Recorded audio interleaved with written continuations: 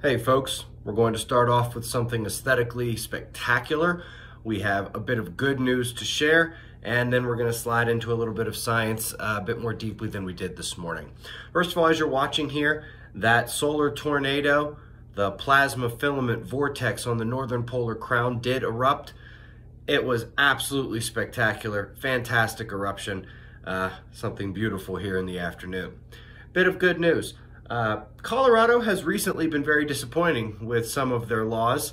The laws being put into place, some of the executive orders from the governor. Our governor is a joke here in Colorado, but yesterday it felt like a miracle happened. They were trying to ban assault weapons, which basically they meant anything with a detachable magazine.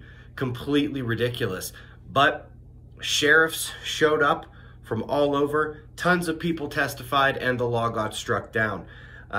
In the main article, you might see somebody that you know online. Not sure if any of the observers here are aware of who this is. This is Ava Flanell.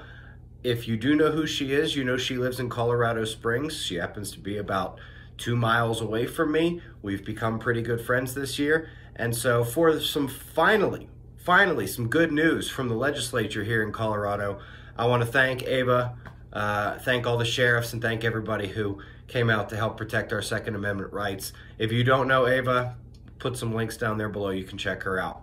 Now, one of the top stories this morning was this one. It was linking the 100,000-year climate cycle of glaciation, deglaciation, to the geomagnetic field.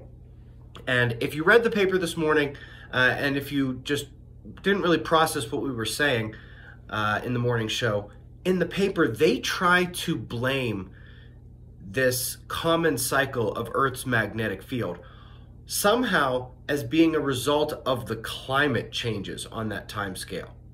It's completely nonsense. Pretty much all of the papers about geomagnetic excursions, whether that's Lechamp or Gothenburg, they're all talking about how the geomagnetic field changes the climate. We have tons of videos on this. We have books on this. This really suggests that there is something even on the 100,000-year scale that happens with Earth's geomagnetic field, and that is what causes the climate change. Now, what's interesting is we are not only coming up on the 12,000-year geomagnetic excursion, but this is the 100,000-year cycle event as well, which takes us out of this nice, warm, temperate interglacial back into the glacial period of Earth. And so I'm going to be spending some time over the coming days, probably a couple weeks, doing some deeper dives on a lot of this stuff and seeing what kind of tie-ins I can find in some of the data, the observational geological record, to further fortify this concept that it's not just the 12,000-year cycle, but Earth's magnetic field plays a big role in this 100,000-year cycle as well. So we got to watch something pretty. Great news out of Colorado, finally from the legislature after it's been a very disappointing couple of years.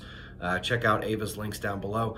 And as if we didn't have enough concern with Earth's magnetic field impacting the biosphere and everything from space radiation being allowed to more deeply penetrate into the atmosphere to the climate changes resulting therefrom, we got another one here. I'll see you guys in the morning for the daily show. Be safe, everyone.